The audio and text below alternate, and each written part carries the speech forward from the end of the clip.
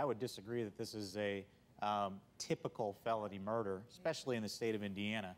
If you take a look at the case law in the state of Indiana, in fact, it's absolutely atypical. The typical is when the victim is normally a third party, not an accomplice. And the distinction is this, and the real question here is, under Indiana law, this would have only been an A felony burglary, a difference between 45 years and 20 years if, during the commission of the crime, a person was seriously injured, except for one of the defendants. So the point here is why, if you're analyzing burglary, is there an exception under Indiana law if a person injured is one of the accomplices, but that same exception doesn't apply for felony murder? And so the whole point of this trial was, I personally did not have a real hope, because I agree with the juror, that in fact, under the law, they had to find felony murder once they got the burglary. The issue is on the appeal. And the only way you get this kind of case to appeal is by going through a trial.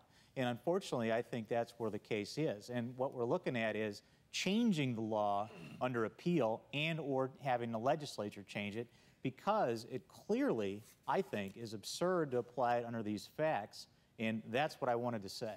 Okay. Thank you. Sonny, any response? Yeah, it is typical felony murder. It is typical felony murder. You see it all over the country.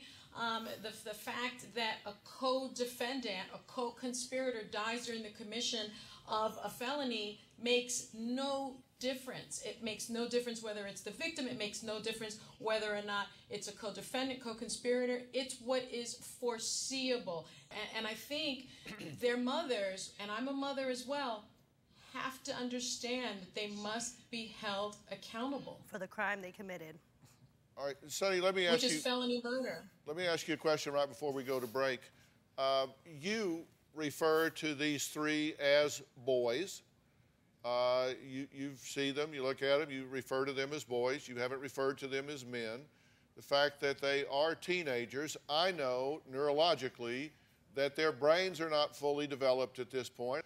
Is this too harsh to hold these boys accountable for 50-plus years for what happened in this case? You know, I agree with your assessment, Dr. Phil, that, you know, and I've seen all of the studies, and I've spoken to Sanjay Gupta at CNN about this very issue, criminalizing behavior under the age of 25. And we know that the brain really fully develops in terms of criminal consequences at the age of 25. I do think 50 years is harsh. I think it's very harsh. I think if there is anything that should be done here is perhaps to attack the length of the sentence. I think that when we sentence criminals, when we sentence boys, young men, I do think that age should be something that is taken into account.